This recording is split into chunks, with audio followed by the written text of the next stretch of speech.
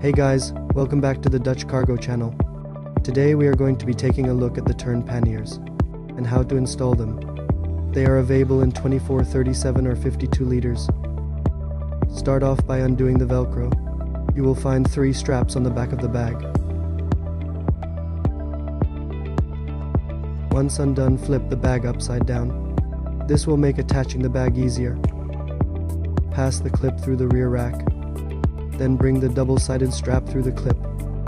And finally press down the top strap onto the Velcro. Now repeat this for all 3.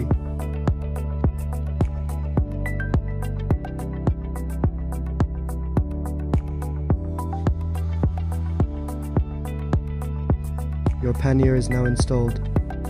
To open it, simply undo the front clip and unfold it. Inside you will find a zip pocket to stock valuables, and an elastic one to keep items sorted. Once you finish using it, simply fold it back, and close it with the clip. To install the second one, follow the exact same steps.